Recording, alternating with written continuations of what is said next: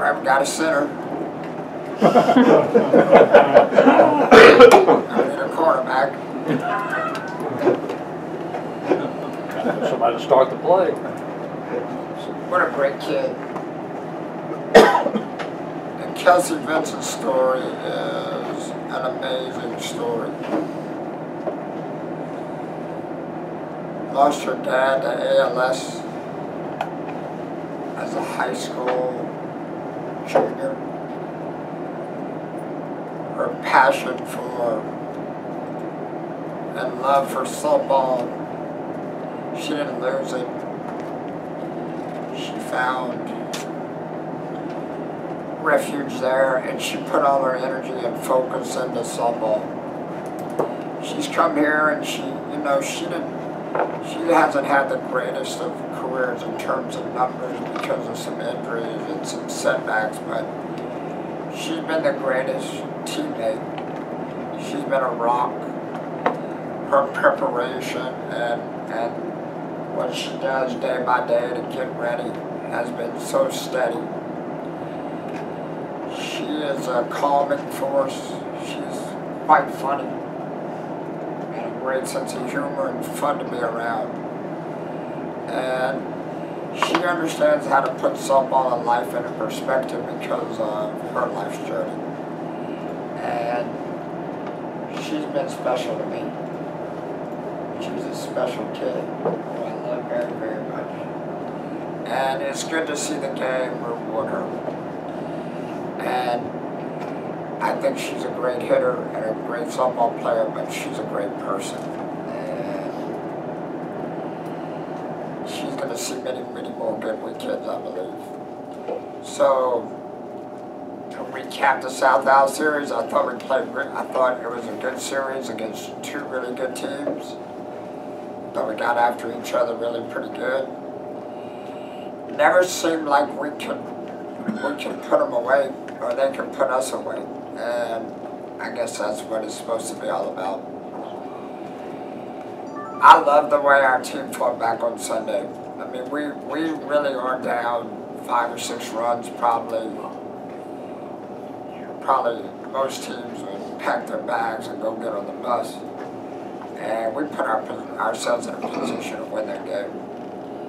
And if that third baseman doesn't make the play on Shelley's line drive, I think we beat him. I think we come back from 5 or 6 down and we beat him in the last inning. And really what I saw in that last inning was that team decided to stand and fight. And it matters to them.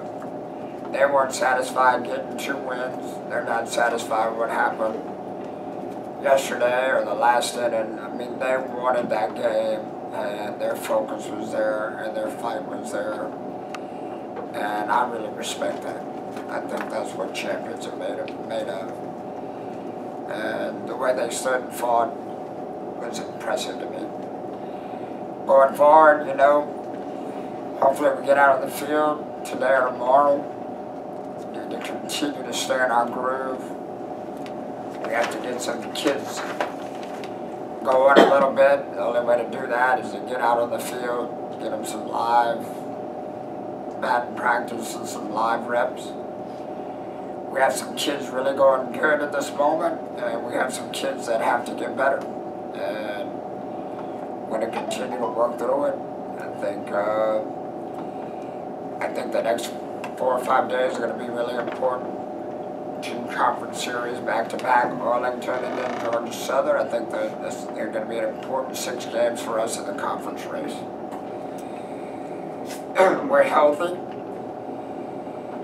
which is a good thing, and we're in full force, and we're ready to go.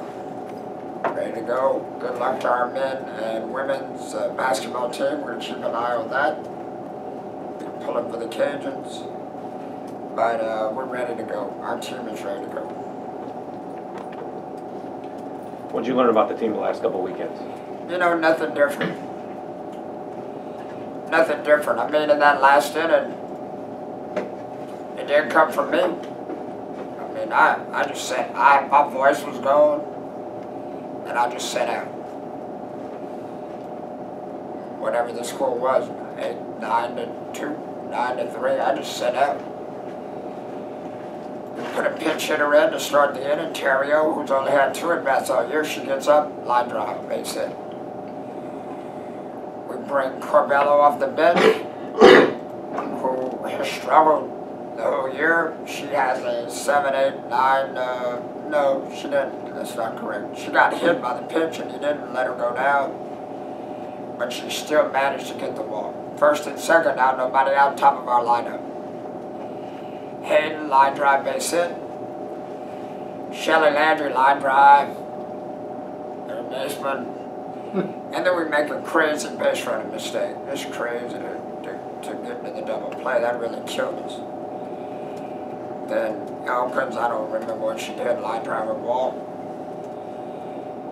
Walsh had struggled all weekend, line drive. This one comes up, has a great at bat, 7, 8, 9 pitches, following them off. I thought she was going to hit it out, we're going to tie it right there. They ended up walking her, which was probably his birthday. And then Aaliyah, who has been struggling, grounds out into the game. But hey, we had the tying run at the home base, and the way they fought, and the way we put ourselves in that position, and the way that it was not only just the superstars, it was coming from a lot of different people. And you could feel that energy in the dugout, and hell, I stood up. Got me excited. I was ready to go.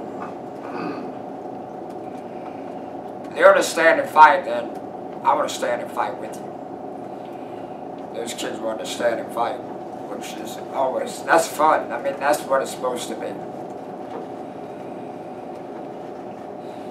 Coach, that's 2 of the 3 losses on that road trip was a similar type thing. I mean, I don't know if there's been a more exhilarating moment than when Shelley hit the home run in Tuscaloosa and you lost that game.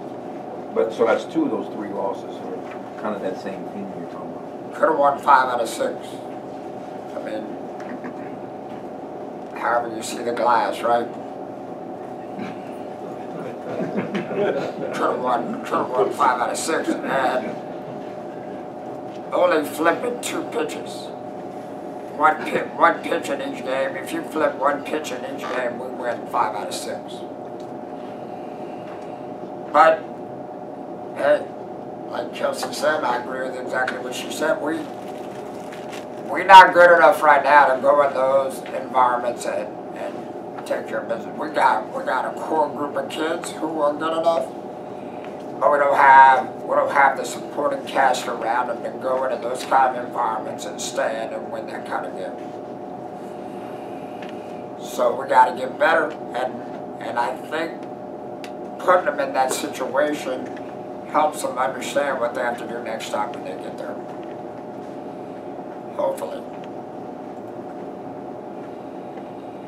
Are you a half full or half empty kind of guy? We know Kevin's a half empty kind of guy. All full. Are you half full? Not footsie. I try to be a realist, you know. I try to call it like it is. All about reality. But I'd rather see it half full. Coach, what do we know about Arlington coming in here? We were just talking about it back there. They're aggressive at the plate. They swing the bats well. They got a good young team. They got 2 young freshman pitchers. She's trying to retool that roster, playing young kids. So I think it'll be a war. Our kids understand that once you get into conference, everybody gives us their best shot. So we got to be ready. And look at the records, and look at the rosters. I don't even discuss with the team the names of their players. We know we're going to get their best shot. Let's approach it like Alabama. It's part of the maturing process, especially with the young players, to play someone like UTA, who's not a South Alabama, who's not an Alabama in the world of college softball, that they treated the same way that they did the last 2 seasons. And get used to finishing, get used to play, get used to getting the momentum, and then keeping the momentum and then finishing this series, which is hard to do. It's hard to do if you're not used to it. Get the momentum from pitch number one, take care of business, and then finish it. You got to put a team away. They're not just going to lay down and let you beat them. You have to go beat them. You have to go beat them. You have to go put them away. You have to continue to go out there and dominate them and find a way. You can't just do it on game one or game two. You have to do it every game, and that's how you win a super regional. You're not going to win a super regional if you just show up and play great in game one. I mean, if we want to go where we want to go, we want to do what we want to do, we have to be able to close the deals. Speaking of closing deals, we all can probably have a pretty good guess who's going to be the game one starter and or the game two starter. What about the game three starter, or is that going to be switched up this week? Well, Sunday was an interesting day in terms of the pitchers, and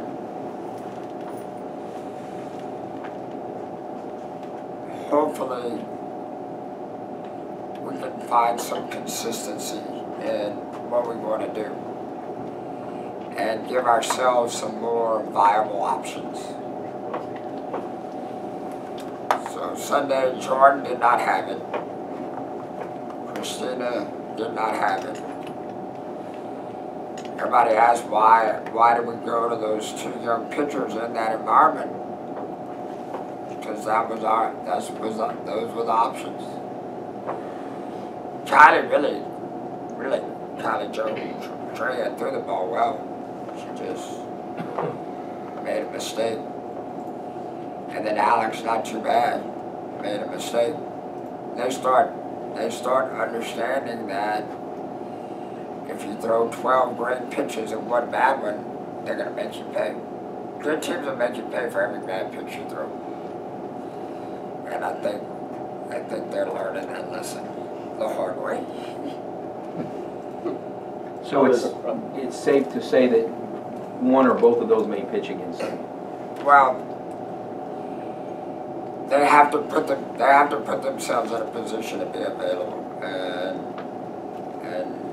so yes, it is safe to say that. How has Leandra progressed this season? Has she kind of taken that spot in the peak? She's done a good job, and Leandra is a good story too. You know, she was a JUCO All-American her freshman year. Comes in here and starts her sophomore year, and I'm not going to say struggles, but she doesn't have a great year, doesn't have a terrible year, just kind of has a so-so year. And then last year, she basically becomes a pinch runner. And this year, she doesn't win a start position going into the season.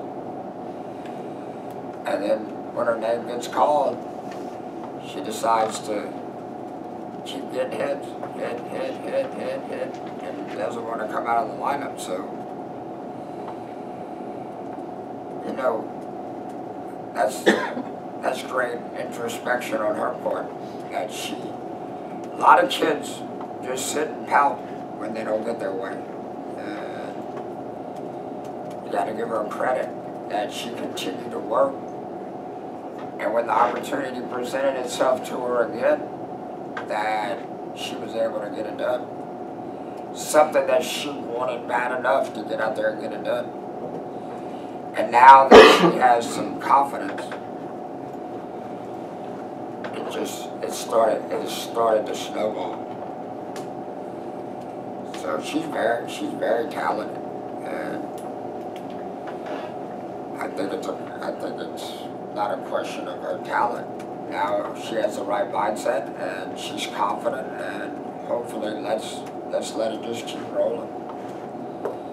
With her continuing to roll, that happens. What happens with Thomas and Corbella? What are the roles? Well, Terrio's coming now.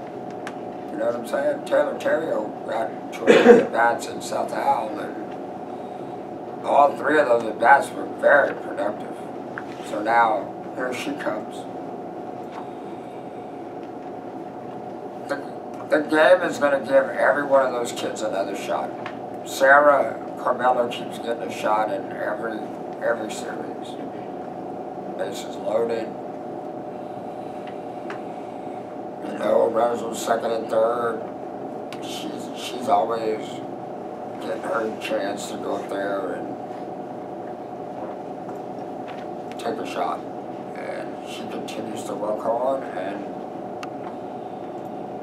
it just all helps to line up. You know what I mean? And I think she's a good hitter, and she continues to get a lot of reps in practice, and she has to put some things together to be able to take it to another level.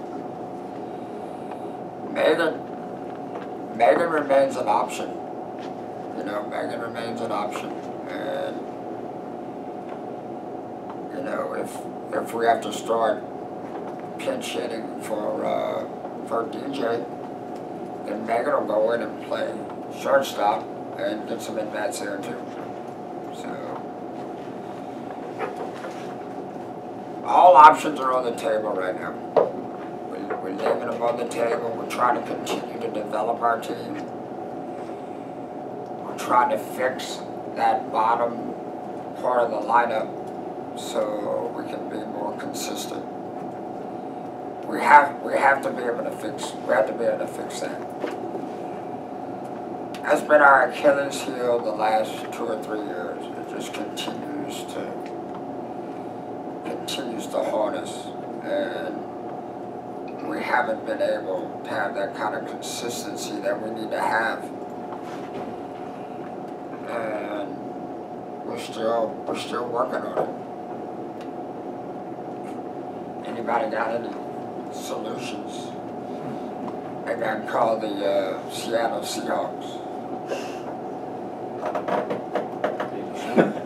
That would be crazy, man, if we had to do that. If we had to trade it. I think we get criticized now. No, thank you. I think we can't trade players. Although it could be fun, but we probably wouldn't make it to 1,000 wins. One bad trade.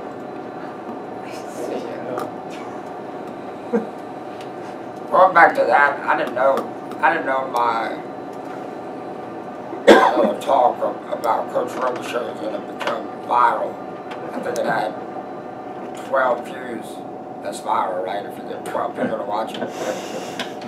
Coach, don't start again. You made me cry. You were making her cry a minute ago. Point 3 on him. Right, we talked about context. We talked about how, but probably left out the biggest piece.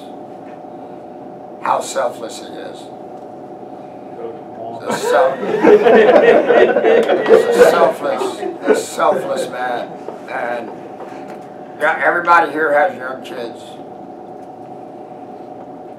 Missing every one of your child's events to put it into your program, that's hard. I mean, I got 2 young kids. My daughter plays tonight, and I'm not going to be able to go. To miss every one of your kids' events, pitching in a state championship game, you don't get to go. You put it into that program. The context with when he did it is a wow. How he did it was a wow, but his selflessness really supersedes the other 2. And without the fanfare, without the money, without the fame, I mean, when you're that selfless, it goes to the pureness of your heart. You got a pure heart. It's debatable. No, it's not. I appreciate it. And your selflessness supersedes all the rest of it. And you don't find that anymore in college athletics. Nope, it's not here. Like you're an example to all young coaches on how to conduct your business and how to run your program. So maybe I'll get 10 more views. I see you're trying to do, Coach. Viral deal. Let's go.